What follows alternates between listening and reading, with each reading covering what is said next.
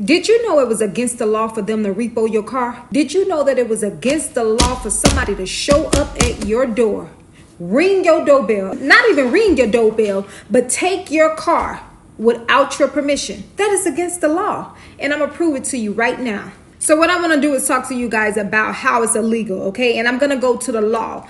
Everything that I give you, I'm going to reference back to the law. It's not going to be something that's coming out my mouth. I'm going to just get it out the way. I am not an attorney. I do not give legal advice. All I'm doing is giving you the law. I study the law, consumer law. We all have access to the law. We all should be studying the law. So if you need legal advice, seek that somewhere else. But what I'm going to do is prove to you how it's illegal for them to repo your car. You have never done business with these people, and we are allowing them to get away with it. Why? Because we don't understand the law, and they know that. They know that we are uneducated. This is why they got the courage to come to your house and just can take your car like that, because they know that you don't know what you're talking about. They know you're not studying your law. So what I want y'all to do is go to 15 USC 1692F, unfair practices. I'm going to show you how it's illegal. So let's start at 6. Taking or threatening to take any non-judicial action to affect dispossession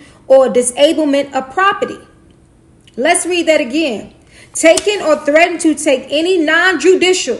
What does non-judicial mean? That means that it was not an order given by the judge. It was nothing that the judge set in place. There was a non-judicial action to affect dispossession or disablement of property. So let's continue. There is no present right to possession of the property claimed as collateral through an enforceable security interest. There is no present intention to take possession of the property, or the property is exempt by law from such dispossession of disablement. Wow. So the law is basically telling us right there that it's illegal for them to repo your car. It was nothing ordered by the court. It was something that somebody agreed on or put together. Somebody else did this. Somebody else did this act. You never even had a contract in place with the person who showed up at your door. You have no clue who that person is. You did business with Capital One, not ABC Solutions. You don't know who ABC Solutions is. Why we just letting these people tell us we owe them money? You signed a contract with Capital One, not AB Business. So we got to understand right there that that is a transaction that happened between Capital One and ABC Solutions. You have no doing in that. That's illegal. That's actually identity theft. They took your information and gave it to somebody else. I mean, come on now, y'all, we got to think. A lot of y'all is probably stuck at how is it identity theft? Well, I'm going to prove it to you. So go to 15 USC 6802, obligations with respect to disclose of personal information. We're going to start there. We're going to show you how. And we're going to start at B, opt out. A financial institution may not disclose non-public personal information to a non-affiliated third party. I don't even have to go on. That said it all right there. It says a financial institution may not disclose non-public personal information to a non-affiliated third party. Capital One exposed your information to a non-third party. They did business with this repo guy and gave him your information. This is how he came to your door. But what is Congress telling us? It said a financial institution may not disclose non-public information to a non-affiliated third party. Come on now. How's these people getting your information? How do you think these people is just calling you talking about, we know you, and you like, I don't even know who these people are. You look on your credit report, there's different names. They don't even say Capital One. It says some collection agencies. These are collection agencies. Come on now. Okay, so let's continue.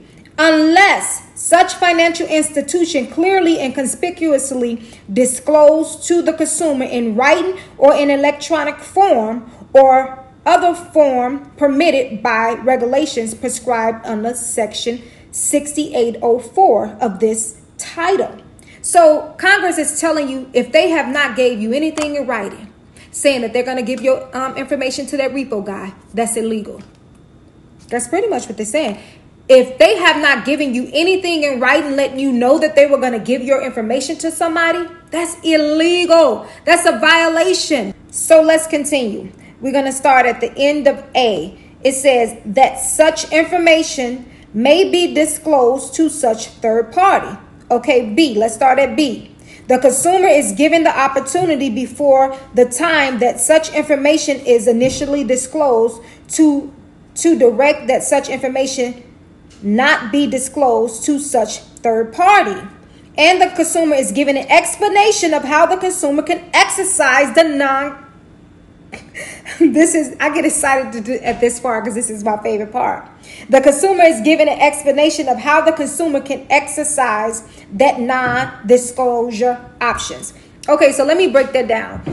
Every financial institution should have gave you a non-disclosure form. This is you exercising your rights, meaning that they have a form in place, a non-disclosure form that gives you the option to say, hey, I want to opt out of that. I don't want you reporting to the credit bureaus, and I damn sure don't want you giving my information to no repo man. You know, you can't give my information to anybody. There's forms in place, but they don't give us this stuff. They give us what they want to give us.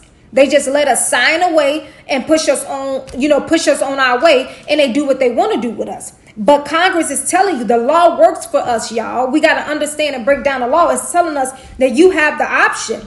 It's against the law for them to do these things. So this is how we get our remedy, by pointing out the laws, telling them what it is. This is your remedy. It tells you right here. Now, I want to show you guys one more thing. So I want y'all to go to 15 USC 1692. So Google that. Now, we need to understand that the law actually works for us, y'all. The law works for us, okay? Congress tells us in this law that I'm going to read to you guys, they tell us how these debt collectors are being unfair. It pretty much tells us what to expect. They're giving us a heads up that they're going to be beating us out of our money. They're giving us a heads up that they got all type of slick stuff going on underneath the table. Congress tell us that, but we don't read our law. Okay, so 15 USC 1692. We're going to start at A, abusive practices. There is an abundant evidence of the use of abusive, deceptive. What does deceptive mean? Misleading. Actually, let me pull it up. Let's actually see the definition of deceptive. So the definition of deceptive is giving an appearance or an impression different from the truth. Giving an appearance or impression different from the truth. Misleading. That's what it says. Misleading. This is funny. Let's continue. Okay, so and unfair debt collection practices by many debt collectors. So I'm going to start it over. It said there is an abundant evidence of the use of abusive, deceptive, and unfair debt collection practices by many debt collectors. Congress tell you there's unfair practices that's going to be done by debt collectors. Abusive debt collection practices contribute to the number of personal bankruptcies, to martial instability, to the loss of jobs, and to invasions of individual privacy. So Congress tells us in a nutshell right there to watch out. It's telling us what's going on in the law. It's telling us what's going on around us. It's telling us what's going on with these institutions. It's telling us what's going on with these debt collectors. They're not keeping the information from us. We just got to apply the information. We have to read. And this is why these people constantly, like I said before, is getting over on us, because they know that we don't know. Taking money from us. We're putting money down that we shouldn't be putting down. They're taking our property, and it's all against the law. I've told y'all before in another video that every violation that you find is $1,000. So if they take your car from your home, that's $1,000 violation. They violated the law. Why? We just pointed it out in Congress laws. If they give your information to a non-affiliated third party, what? That's $1,000. You just got $2,000 right there. Come on, keep finding more. It's so much stuff that you can find that these people are doing. but we're not taking the time to find him. $1,000 per violation. Whatever you find in the law and somebody have broken and done to you, $1,000 per violation. So a lot of y'all, comment on my videos or message me, emailing me saying, well, how do I get my money back? Well, what do I do? What do I do this? When I point out the laws, prove your case. Reference back to the law and prove your point. Take it to court if you have to. File a complaint with the CFPB. All we have to do, just like when you get in a car accident, somebody done hit you and they didn't pay you through their insurance. You're pretty much building a case. Build your case. Come up with your exhibits. Your exhibits is your evidence. How do you have proof that they done this to you? Okay? And then reference back to the law. The only way that you can't get your remedy is if you're not doing what you're supposed to do, far as following up and pushing the law. You want to show that you had tried to come up with some solutions with these people before you try to take it to court.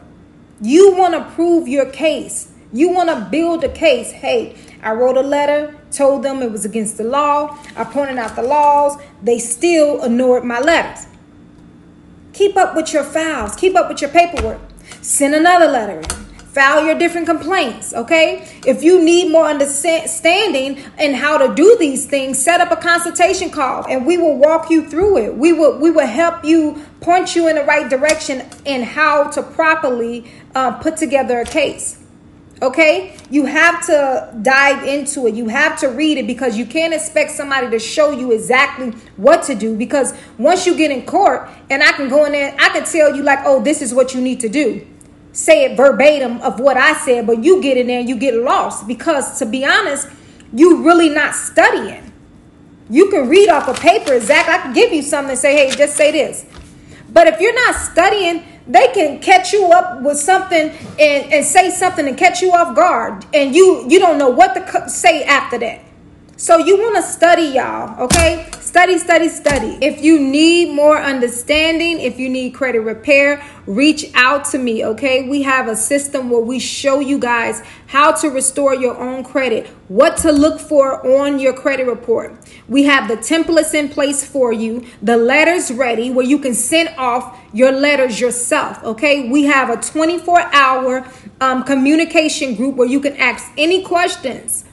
We are in this together. We are a community. Everybody should be learning this information, okay? So don't wait to be great and stay blessed.